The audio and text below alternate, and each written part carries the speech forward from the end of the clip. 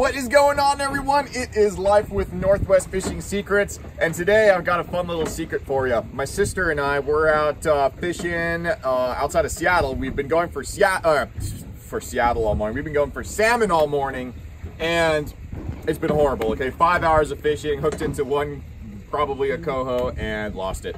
So we said, screw it.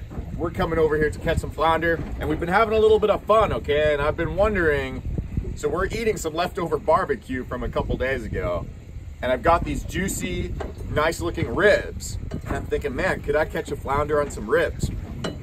Let's go ahead and find out. First, we're gonna find a nice juicy little piece. Here, how about, oh yeah. How about this guy right there? That looks good. I'm gonna just trim it a little.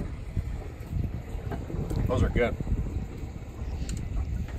Costco, the rack's like 30 bucks for I don't know how much. We're gonna throw this on the hook.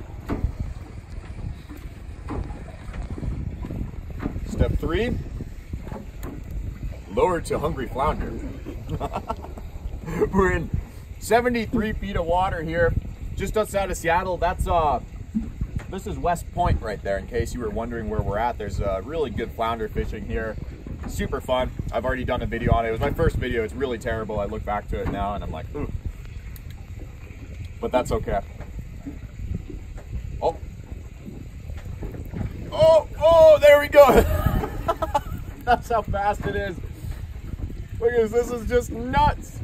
They like the barbecue. Oh, I thought it came off. Oh, it's a tiny little flounder. Look at him. He's still got the barbecue right there. Check it out.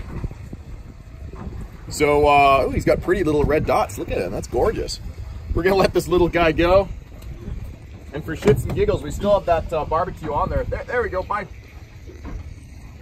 Let's rehook this and see if we can just catch another one. That way you know this isn't just a joke.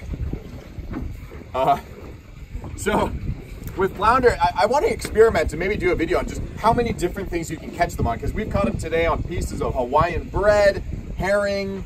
I've got some little slider burgers from that same barbecue, and I caught them on the burger meat. It's just nuts. These things are so easy to catch. You need to get out here and do this. Take your family out. If you've got someone who's a little averse to fishing, had a bite. Yeah, if you've got someone that doesn't like fishing but likes catching, take them out here to catch some flounder. Oh, there we go. We got another one. Had a bite. There's actually some big ones here. We did keep one big guy. But yeah, there's number 2 in like probably less than a minute and a half on barbecue. So yeah, if you guys have some leftover barbecue and need something good to do with it, so long, little guy. We'll see you next time. Grow really big, okay? This little stuff is not as good.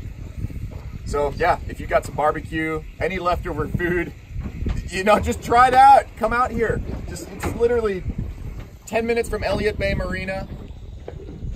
Cruise out here just south of West Point, fish in 70 feet of water, catch yourself some flounder. They're delicious eating. And seriously, if you've just got some family members that want to catch fish, don't have the patience, take them here, and that's the best way to have them fall in love with fishing. Anyways, hope to see you guys next time for more stuff, weekly content, you know, on Pacific Northwest Fishing. Go ahead and hit that subscribe button, like the video, leave a comment if you want. Let me know what you guys have caught fish on, just some weird bait, you know, I'd love to find out.